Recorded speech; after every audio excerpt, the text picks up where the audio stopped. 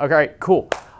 This is going to be pretty quick. I just want to. I found that it is very useful in workshops to kind of say like, okay, like why are we here besides hanging out, talking about awesome molecular machines, and so to sort of lay out the goal for, I'm going to walk you through just what's going to happen and kind of say, okay, like what is the goal of what we're going to be doing. So you can see the whole schedule is on the schedule is yep. Yeah, there we go. Okay, cool.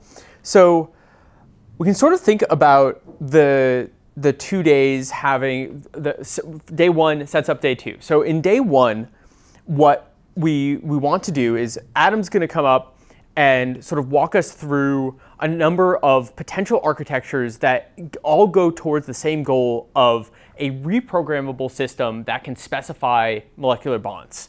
And the reason that we're talking about this is that like I would argue that like that's the thing that like molecular machines more broadly has been going for. Like we want these like functional nanoscale systems that can basically reprogram the bonds between atoms.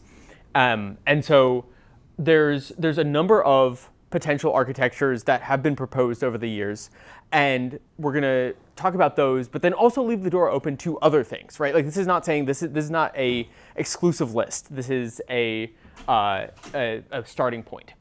And then we're going to have a number of amazing talks about the work that people are doing. And what we want to think about during these talks is how do these then fit into those architectures? How can these be components in a broader system? We're going to have amazing lunch. We're going to have more talks, and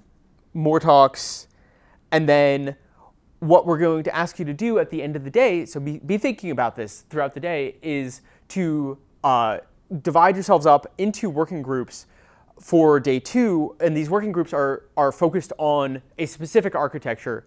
And the goal of these working groups is going to be to try to break down that system architecture into what are the projects that need to be, like what are the projects that need to actually happen, right? Like ideally this workshop leads to action, right? Like it's not just us talking about cool things, but like, okay, what are the actual projects that we can do to really push the field forward and start building functional systems?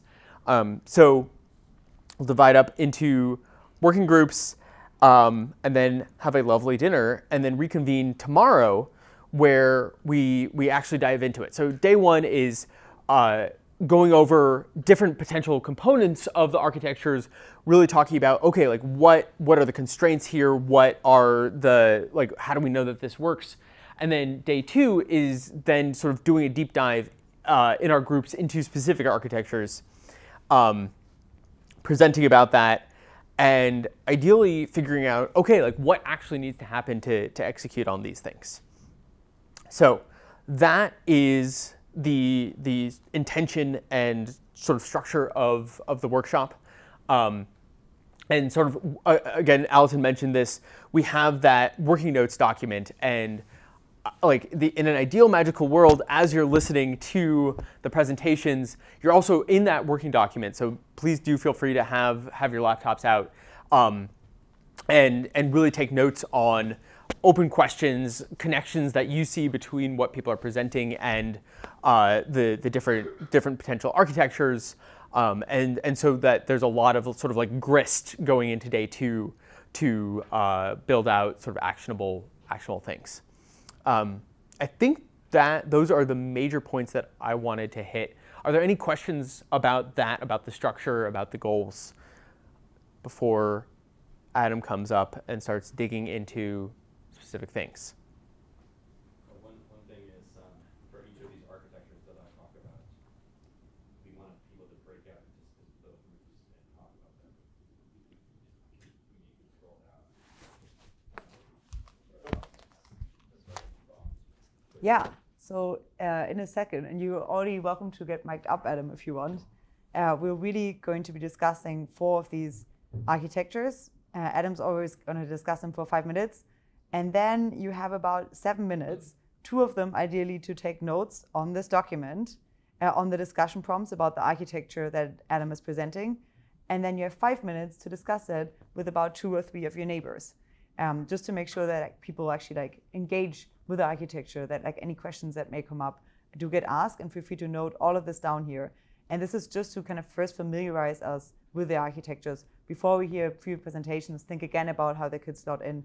And then there'll be a longer brainstorming session after the presentations where you can propose alternative architectures. Tell us why these architectures really don't work. Propose alternative characteristics, anything that you want to build.